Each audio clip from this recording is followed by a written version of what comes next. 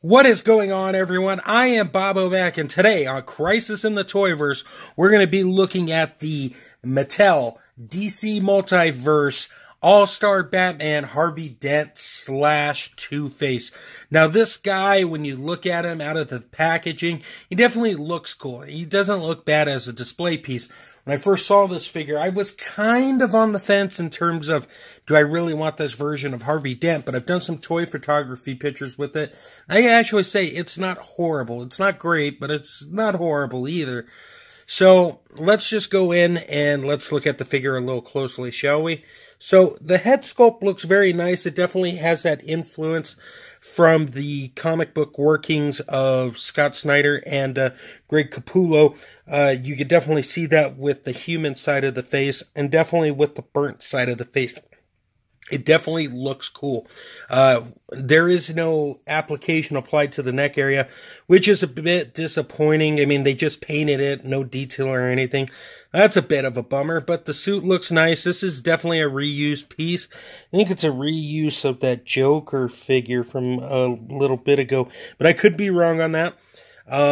Black shirt, black pants, no paint on the belt or anything. The shoes have a different tone to it to the rest of the body, but you know, it is what we've come to expect from Mattel. Like I said, though, I'm trying to go about this in an open mind, but, you know, it definitely doesn't look horrible. Now let's talk articulation. In terms of the head, he can't really look up or down.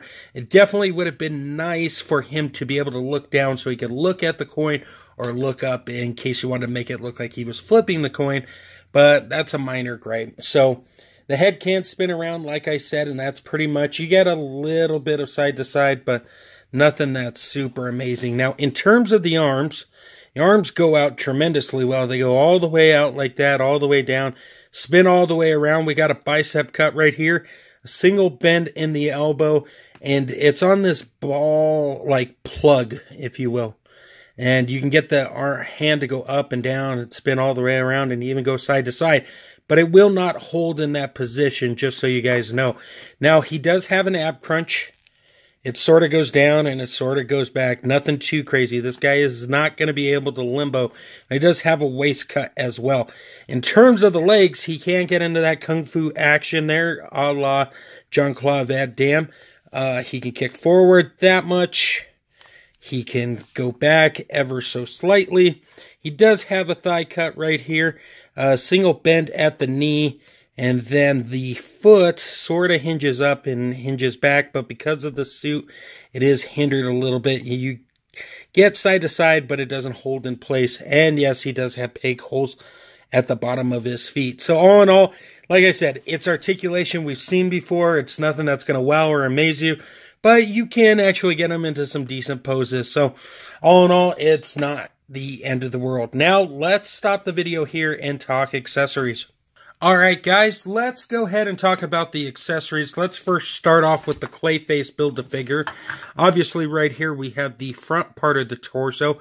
And then we have the back part. As you can see, you have some pegs here, and you just plug it in and snap it in, and voila, we got a torso completed. Now, once Clayface is built, I'll be talking about that a lot more in depth. But in terms of the rest of the accessories that I want to focus in, we get two sets of left hands, or I guess, two different left hands, and two pistols. Now, the pistols are sculpted okay, I guess. They're a little cartoony, but the weird thing is the trigger doesn't connect all the way. Now, this is definitely a weird gun, to say the least. But Two-Face, him being Two-Face, pronouns, pal. He can hold the gun with no problem, but it just looks kind of weird and awkward. However, the coins look very okay. What you're going to want to do is unplug the hand, and then for our first hand, we get the scarred side, which plugs in like so. And then we have the other hand here, which you can also plug in, which is the good coin. These work very well. It is pretty cool. Would have been nice to have like the coin spinning up in the air, but the fact that Mattel even did this is impressive enough in my eyes. So you get two pistols, two hands, and a whole lot of bad guy here with Clayface. Let's go ahead and do a size comparison and wrap this up.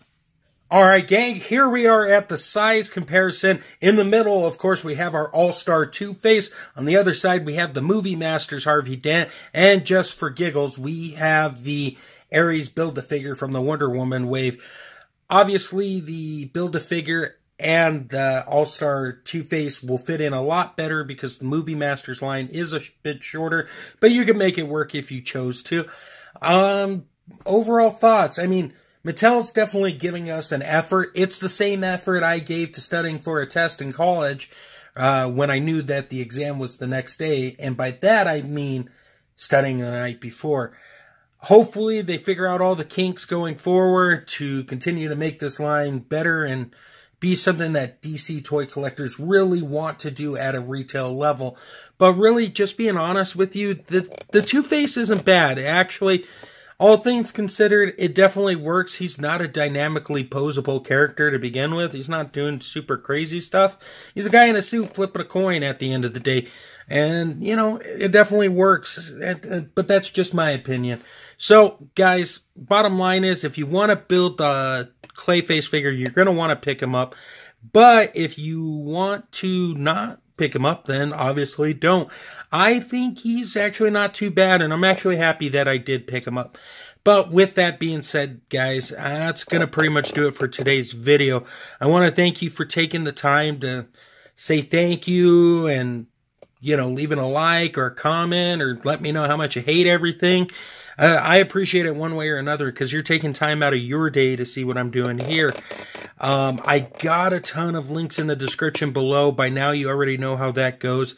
Go check out extreme-sets.com. They got some amazing new stuff out. You'll definitely want to see what that is and how it could help out your toy photography or display purposes. Also, on the interwebs, throw it in your Google machine. Head over to undercovercapes.com for all things geekery in the podcast verse. And if that wasn't enough for you, on Instagram, go throw a follow at Toy Lover Crew and engage in the toy conversations. And lastly, head over to BigBadToyStore.com for all things toys and collectibles. With that being said, guys, thank you so much. Slideshow at the end. And until next time, great googly moogly.